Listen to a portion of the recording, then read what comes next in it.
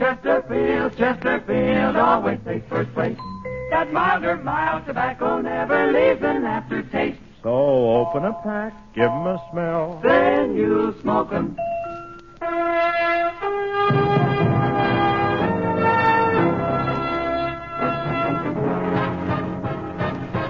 Chesterfield presents The Bob Hope Show. Transcribed direct from Carswell Air Force Base, Fort Worth, Texas. With Les Brown and his band of renown. For Chesterfield, yours truly, Hi Averback, Jimmy Wakely and Jerry Colonna, Marilyn Maxwell. And here he is, the man who's at home in the oil country because he's a natural gusher, Bob Hope!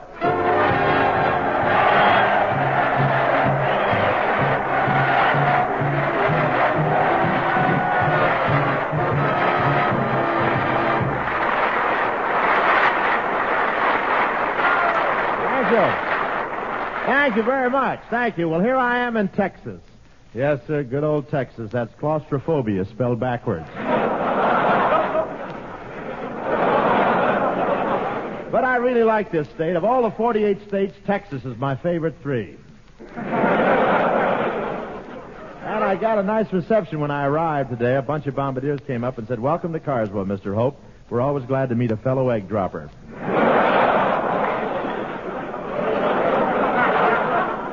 And when I got off the plane, Major Finley Ross stepped up and slapped me in the back. He can't reach very high, can he?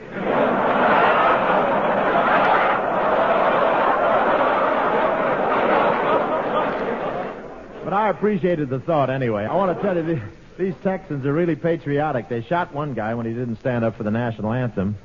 Poor guy, didn't know the words so deep in the heart of Texas. And I love that Texas drawl. A big Texas guy tried to steal my date last night, and I said, "That's my gal, Show Enough, and I want you to show enough, leave her alone, Show Enough." Then he showed me his muscles, and I showed him my muscle, and I guess I didn't show enough.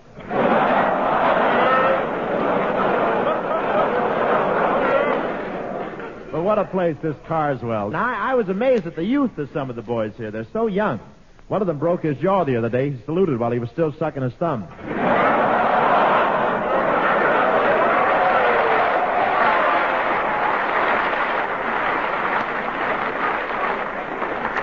They're so young, I saw one fellow wearing a 3-cornered parachute.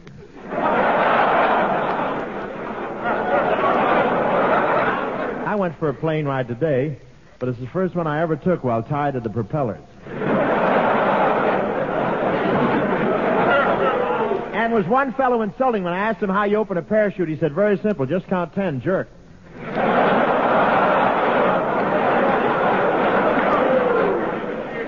I went up in one of those B-36s. They really fly high, but I insisted I wasn't scared. Then they pointed out that my side of the plane was giving off yellow vapor clouds.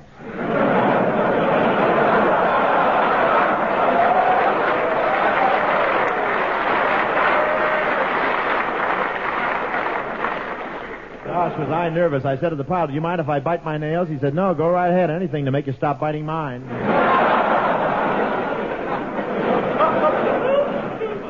But I enjoyed the ride, and what a cheer went up when I stepped out of the plane. I wonder if they'd have cheered so hard if I'd waited till the plane landed.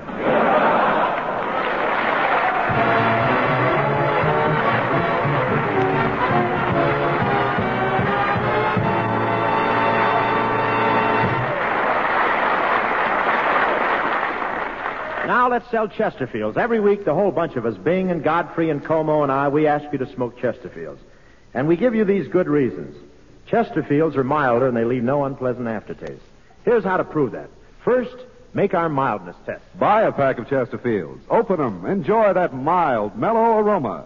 Compare it, and you'll find Chesterfields are milder. Right. And as tobacco growers have been saying for years, tobaccos that smell milder smoke milder. So light up a Chesterfield and you'll see how true that is. Chesterfields do smoke milder. And with that milder smoke, you get no unpleasant aftertaste. That fact has been confirmed by the country's first and only cigarette taste panel. So you know why we say smoke Chesterfield. It's the mild one. It's the only cigarette that combines for you mildness with no unpleasant aftertaste. Always buy Chesterfields. You'll agree it's the best cigarette you ever smoked.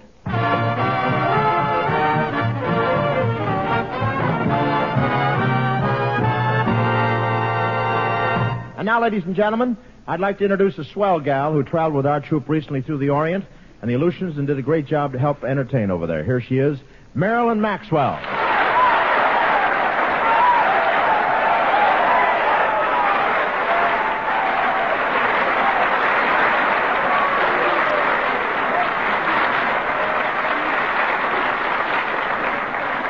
Thank you, fellas, and thank you, Bob. Say, how about this audience, Marilyn? Aren't they great? Oh, they sure are. I never saw so many handsome young men. Yeah.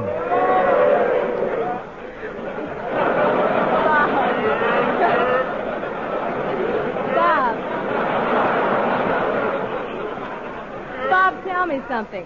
How is it that you never joined the Air Force? Well, I thought about it, Marilyn, but I blacked out. In the air? No, when I thought about it. But you may see me in an Air Force uniform pretty soon, Marilyn. Paramount's going to make a flying picture, and I'm up for the lead. Is it a dramatic part? Oh, it's very dramatic. It's a story of a mean guy who hates everybody in his outfit, and he spends a month on a desert island with Jane Russell, and he changes. He changes? Yeah, he finds out how much he misses his buddies.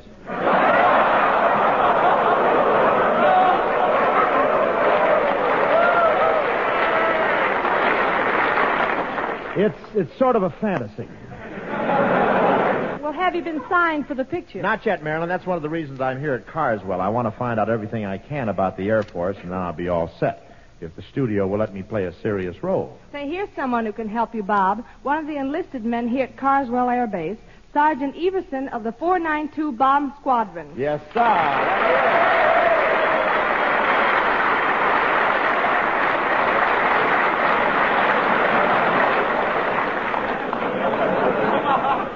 Hey, that's swell, Marilyn. Step right in here, Sergeant. Thank you, Mr. Hope. Oh, you can call me Bob. You outrank me, you know. What do you do here, Sergeant? Are you one of the B-36 boys? That's right, sir. I'm a tail gunner. Well, Sergeant, I wanted to talk to you because I have a peculiar problem, and I think you can help me out. I'm a gunner, not a plastic surgeon.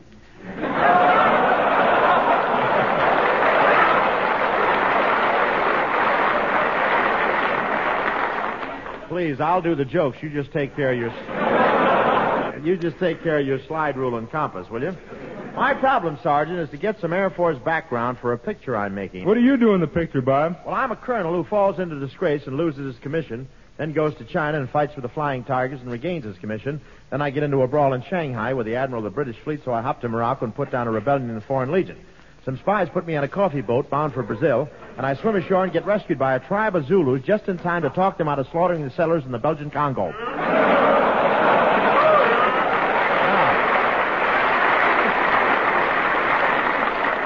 After that, the action begins. Sounds like an interesting picture, Bob. Yeah, I'll tell you more about it, but I don't want to ruin the plot for you. But, Sergeant, what I really want to know is how you guys act when you're in the air. Suppose you're in a big thunderstorm with a lot of lightning and the wind tossing the plane around. Do you smoke, pace up and down, or what? Oh, I play cards, look at magazine, or manicure my fingernails. That's all? Sometimes I just fall asleep. Yeah, but how'd you act before your nerves went to pieces?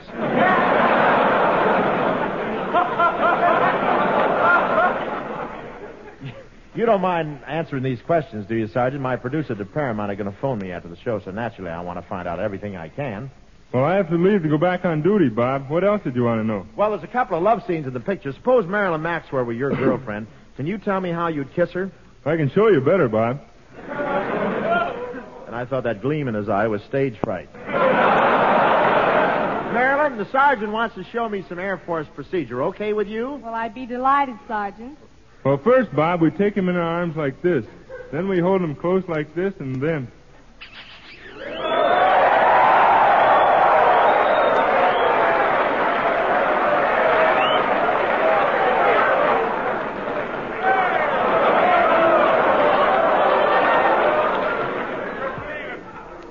There, she's officially in the Air Force. Come on,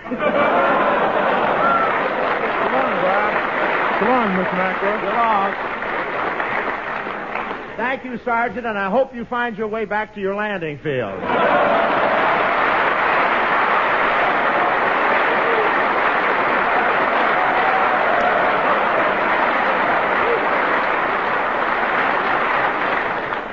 Gee, he's quite a man, Bob. Yeah? I could kiss like that, too, if I smeared my lips with tequila. Anyway, Marilyn, I found out... Oh, excuse me. That must be Paramount calling. Hello? Yeah, put him on. Hello, Mr. Freeman. What, you've been listening and you're going to start the flying picture right away? Oh, that's swell, Mr. Freeman. When do I report to work? Oh, I see. Well, goodbye. Well, when do you report to work, Bob? I don't. They're giving the part to Sergeant Everson.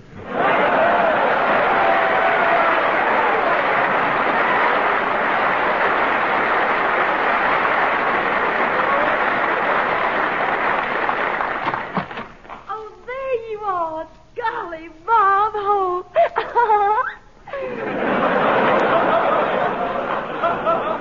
Is that your personality, or do you have a cold button somewhere? Is there something I can do for you? Well, you don't know me, Mr. Hope, but I'm Bubbles Gilligan, president of the Bob Hope Fan Club of Fort Worth.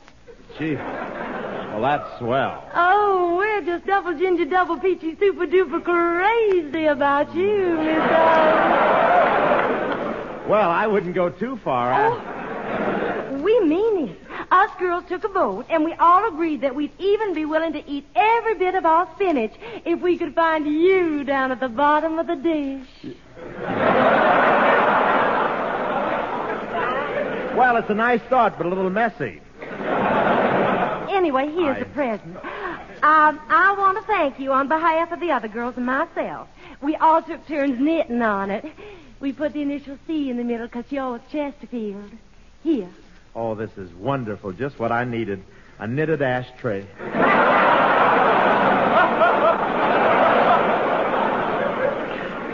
Thank you very much. Oh, that's all right, Mr. Hope.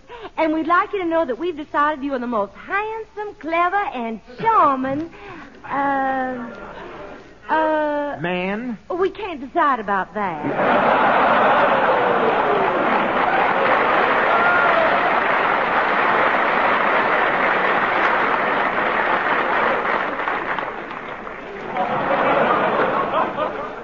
You know, Mr. Hope, the girls in my club think you're just amazing. Now, if this is all you... We also made up a poem about you, Mr. Hope. A poem? Uh-huh. And I was appointed to come up here and read it to you. Well, go right ahead. From the Girls Fan Club of Fort Worth to the peachiest fella here on earth. Isn't that sweet? We Texas girls would like to say we are glad you traveled down our way. In the cattle country, we think you're keen. You're the biggest longhorn we've ever seen.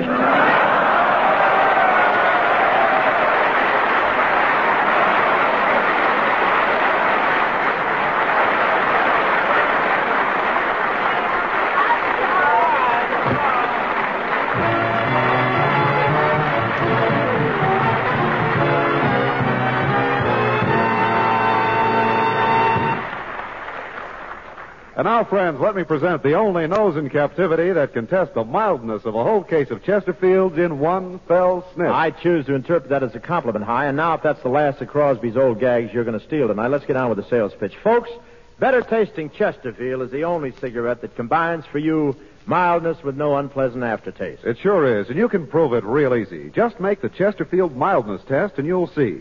Get yourself a pack of Chesterfields, open it, and enjoy that mild, mellow aroma. Compare it with your old brand, and you'll see Chesterfields are milder. Now, as any tobacco farmer will tell you, tobaccos that smell milder smoke milder. Smoke Chesterfields, and you'll see what I mean. Another thing, that milder smoking Chesterfield will leave no unpleasant aftertaste. That fact was confirmed by the country's first and only cigarette taste panel. Yep, there's an old saying in the Southwest, if you can't whip a man, join him. And you can apply that to Chesterfield. For some strange reason, they call me Tex. From all sides, I should have grown up to be a typical son of Texas, but somehow I wasn't like all the other cowboys. I couldn't ride, I couldn't rope. Shucks, I didn't even know what year Amon Carter discovered America.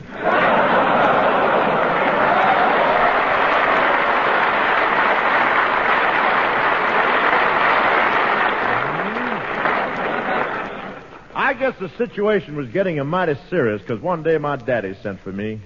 He looked at me with those loving eyes that seemed to tell me he understood my problem and would always help me and be gentle. And then he said, "Sit down, you mangy polecat." "Did you send for me, Daddy?" "Yes, I did, son. Tell me, How long you been my son now? Ever since the day I was born, 25 years ago. You know something, son? Your mother played a dirty trick on both of us.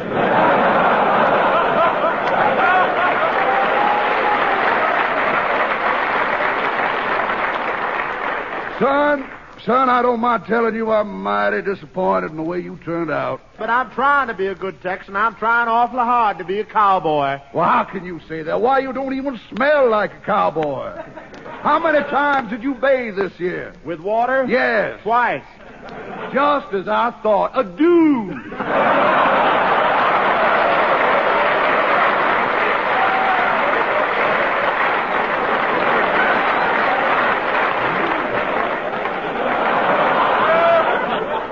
Son, you just ain't going about it right. How long since you been on a horse? Wait a minute. Been on a horse? Ain't the horse supposed to get on you? No. Either you get on the bowl and become a riding, roping, shooting, drinking, two-fisted Texan, or I'll give you the worst punishment a cowboy can get. What's that? I'll take away your hop-along Cassidy suit.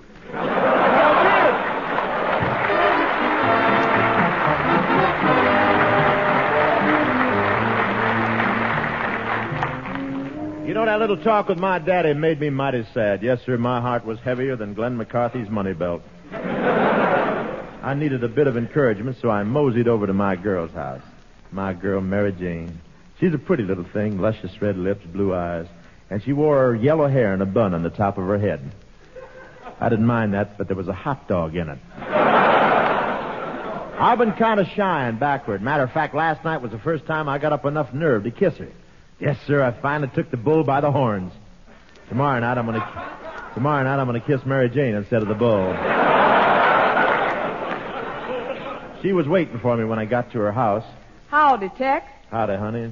Tell me, Mary Jane, what have you been doing today? Well, I got up at 4 this morning, milked 3 herd of cattle, plowed the North 40, repaired 2 miles of fence, painted the barn, shingled the roof, dug a well, and chopped 6 months' supply of firewood. And then I had some lunch. That's a woman for you, always thinking about food. Well, what did you do today? Well, you know I ain't very handy around the ranch. I tried to milk a cow. What do you mean, tried? Well, I was milking for half an hour, and then I discovered I was shaking hands with myself.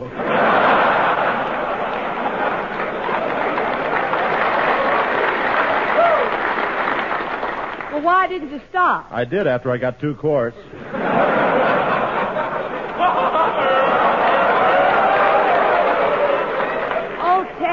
Why can't you be a real cowboy, like Tumbleweed Wakely? Wakely? Is he still hanging around you? Didn't you tell me you might marry me? Well, it would be kind of nice.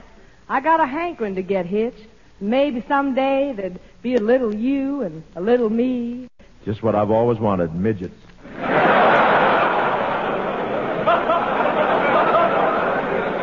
Well, what do you say, Mary Jane? Well, I'm sorry, Tex. Next to Tumbleweed Wakely, you're nothing but a tenderfoot. A tenderfoot? Yeah. Why don't you practice being a cowboy? Get on your horse and ride for a couple of days. No, thanks. I'd rather have just my feet tender. Now, look, Mary Jane.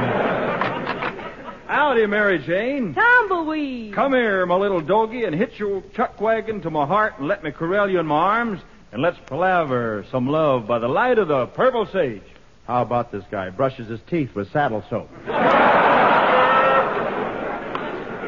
Closest he's ever been to a horse was when he made a picture with Sidney Greenstreet. Well, look who's here. Tex Hope, the poop head of the Pecos.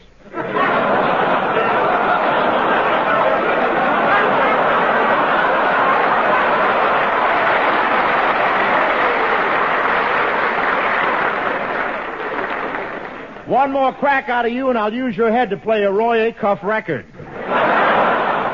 Now, listen, hush up, Tex. Tumbleweed brought his guitar along to serenade me, and He got that old geek with him again. Yeah. And you know, you're just messing everything up. Go ahead, Tumbleweed. All right. I want to drink my coffee from an old tin can while the moon goes shining high. I want to hear the call of the whippoorwill. I want to hear the coyotes cry.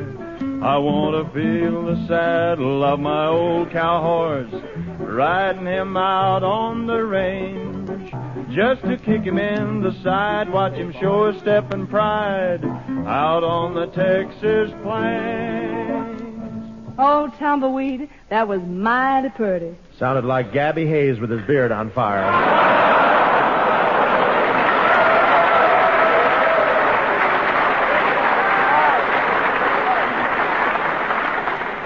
Hey, Jane, this your idea of a Texan, huh? Well, I'm more Texas than he'll ever be. Don't get tough with me, son, or I'll wrap my guitar right around your neck. You do, and I'll... You'll what? I'll twang all over you.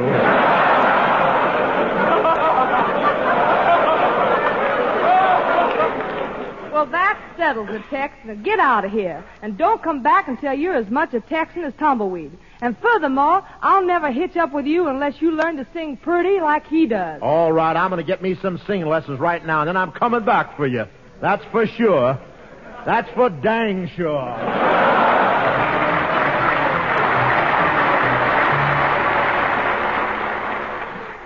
Well, this here looks like the singing teacher's office. I'll go right in.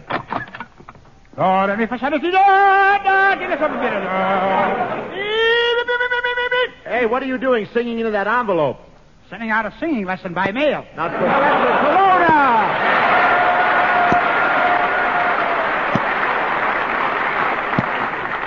Yes, indeed, I'm Professor Colonna, voice coach, singing instructor, student of the fine arts, and had-a-call salesman. Well, I want to take some of them there singing lessons so I can be a real Texan and win my girl's hand. All righty. Now, first...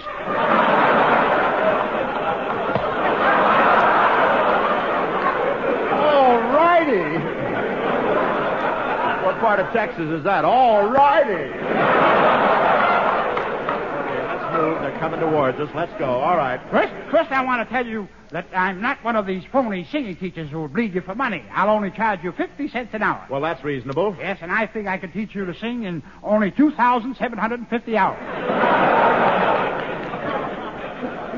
Now, wait a minute. That's over $1,000. Will it cost that much to teach me to sing? No, it'll cost me that much to get to Florida, where my piano player's wife is waiting for me. What about your wife? She's in Mexico with my piano player. Colonna, you're a complete idiot. I know. Why be half safe?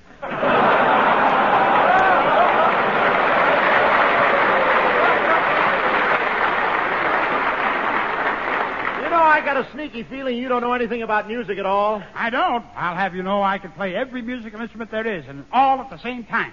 Well, how is that possible? Big mouth, 17 union cards.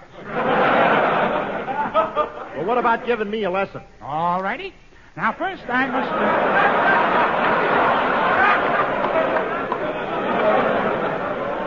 Now, open your mouth and stick out your tongue. All right.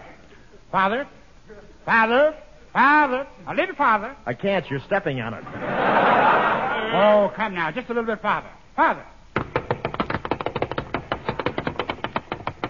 What do you know? Slipped off the roller.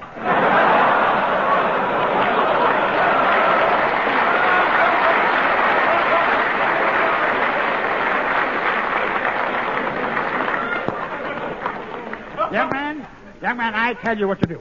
Take this singing instruction book with you and study it. After you're finished, you'll be a fine singer. Oh, thank you, Professor. I've got to go now. I'm working with another student in the next room, and I've got to sing a song. Excuse me.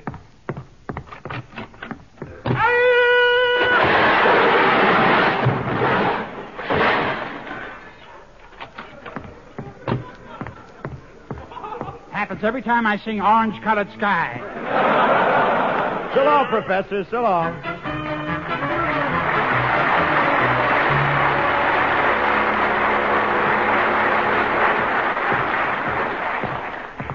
I sure hope Mary Jane is home. I read this here singing book from front to back, and she's got to marry me now. Who is it? It's Tex, honey.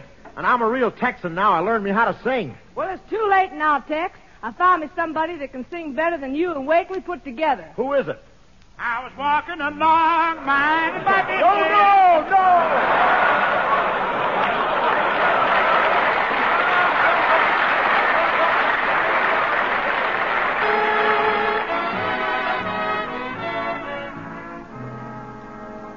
Marilyn.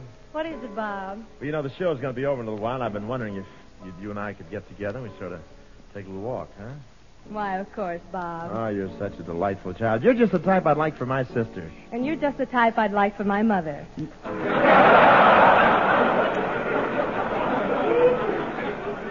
Look, Max, I'm trying to tell you I'm not as old as you think I am. In fact, I'm practically just a kid. They won't let me buy a copy of Esquire unless I bring a note from my mother. Oh, now, really, Bob, don't you think it's time you started acting your age? Acting my age? I'm not calling Grandma Moses for a date yet. And just remember, none of us is safe from old Father Time. Well, what do you mean? Listen to me. Someday your figure will start to spread. Your fallen arches will drop like lead. You'll find your beautiful smile has fled. No hair atop of your shiny head. Don't let the wrinkles upset you. I'll still be happy I met you. Darn it, baby, that's love. Someday you're gonna lose your physique. I'll see the doctor in twice a week. My chic will suddenly go antique. You'll be so deaf that I'll have to shriek. Though you're a physical wreck, dear, I'll still be happy to next year. Darn it, baby, that's love. That's love, that's love. We might as well be sensible. That's love, that's love. To me, you're indispensable. Despite the fact that someday you're gonna look really beat. Oatmeal is all that they'll let you eat. Boy Scouts will help you across the street. Too old to even be indiscreet. Though you'll be too weak to court me, I'm still gonna let you support me. You'll always be my turtle dove. Me for you, and you for me, collecting Social Security. Darn it, baby, that's... Wait, I have an idea. What? Listen to me, child. Just imagine I'm a kid of 17. Someone's been spiking your Ovaltine. Darn it, baby, that's love.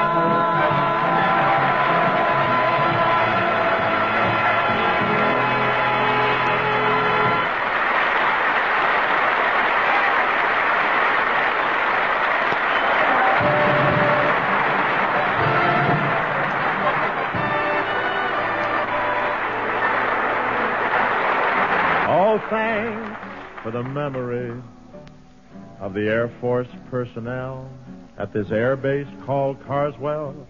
To every guy who rides the sky in a 36 so well, we thank you so much.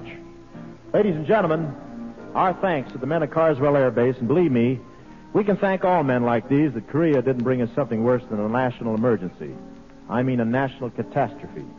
Yes, sir, while our GI in the ground was making the heroic withdrawal from the port of Hungnam, our GI in the sky, like the little Dutch boy who held his hand on the dike, teamed up with Navy's big guns and held back the red tide. Operations Hungnam wrote a great page in the book of American history and gave us our greatest New Year's resolution, to preserve that old American custom, liberty. Liberty's a wonderful thing. Pays 2 for 1.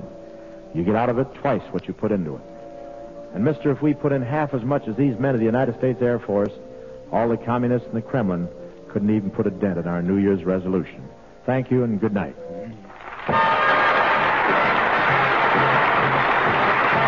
sure to listen to next week's Bob Hope Show with our special guest, Jane Russell, direct from Camp Pendleton. Chesterfield has brought you the Bob Hope Show from Carswell Air Base, Fort Worth, Texas. This is NBC, the National Broadcasting Company.